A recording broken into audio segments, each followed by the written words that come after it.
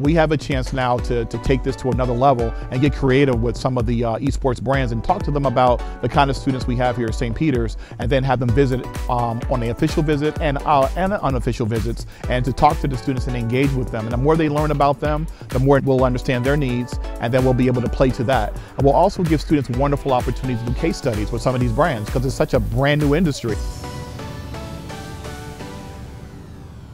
So the business side of esports is, I won't say it's complicated, but it's a unique situation in terms of the dollar amounts, the revenue that is generated. Esports alone, by 2020, would have generated close to $2 billion.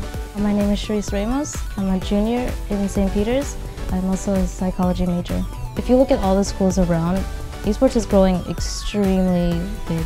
So it's interesting because it's not professional basketball, it's not professional football, but at the same time, the business side of it, it is the #2 most watched sporting event in the world behind Super Bowl. One of the things that I think is going to separate St. Peter's from most schools around the country is that we're going to not only have expertise in the classroom, but we're going to have people literally from industry. 4 of the top 10 franchises in the world that's most profitable, they'll be visiting the classroom. People that are casters, sportscasters, they'll be coming to the classroom. We'll have pro players coming to the classroom. We'll have people from every aspect of the esports industry. We want to make sure that the students get a fully comprehensive understanding about what the industry is. Some of the most unique things about esports is that anything around marketing, branding, sociology, they're looking for people that are thinkers, they're looking for leaders, they're looking for people that can take control. Students have opportunities to get events, experience in event management in terms of casting, being a sportscaster, but they call them casters, maybe being behind the camera, maybe being an executive.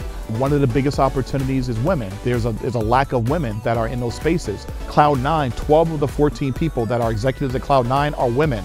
That's what separates this particular program at St. Peter's more than anything. And because of that, the students will be ready to have jobs and internships. St. Peter's Business School is one of the top business schools, not only in New Jersey, but one of the top business schools in the country.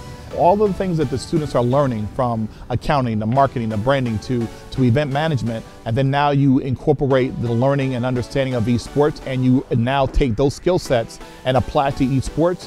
Again, you have the making of something special. And that's what the industry is looking for. People that are serious, that are focused, that are forward thinking, but also have the understanding of just the basic principles of business. And then once they learn esports, that just makes it even more powerful. Our students here at St. Peter's are bright.